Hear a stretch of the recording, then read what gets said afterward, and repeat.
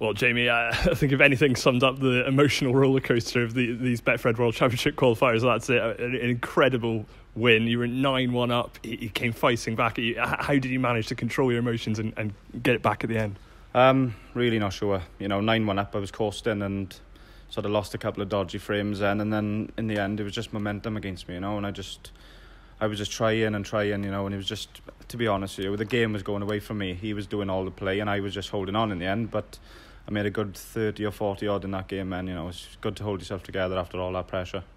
I mean, it's such a pressure cooker out there. I mean, in terms of your career and moments of holding yourself together, have you ever been more relieved and more proud of pulling one out of the bag than that? Yeah, it's a strange one. I've never been in a position where someone's come back at me, so strongly. I was so far in front. And it was my own doing, really. I lost a couple of frames. I really should have won 10-1, 10-2, and then all of a sudden it's just the pressure in the end, and it was just fighting against the tide.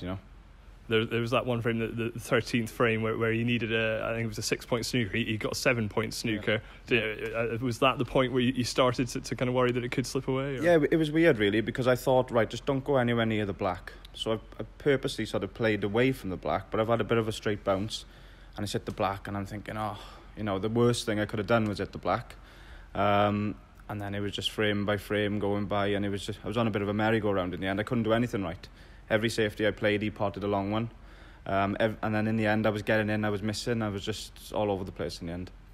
With the Crucible on the line tomorrow, how easy is it to gather your emotions after that? I mean, it must have been a real turbulent match to come through, and now you've got to, I suppose, get yourself down and get back going tomorrow. Yeah, I mean, I just look forward to tomorrow now. It's just, in the end then, I just couldn't really see a way that I was going to get a chance. He was just sort of potting good long ones and keeping me safe.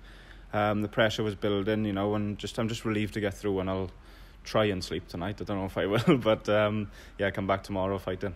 Liang Wenbo tomorrow, probably the form player of the week, but you played incredibly well to go 9-1 up there. It'll be two players at the top of their form going toe-to-toe, I suppose. Yeah, I mean, I won 6 in a row against Stedman in the first game. I won 9 out of the first 10 frames in that match, so I'm scoring very well and I'm running frames off. It just had a little bit of a blip at the end.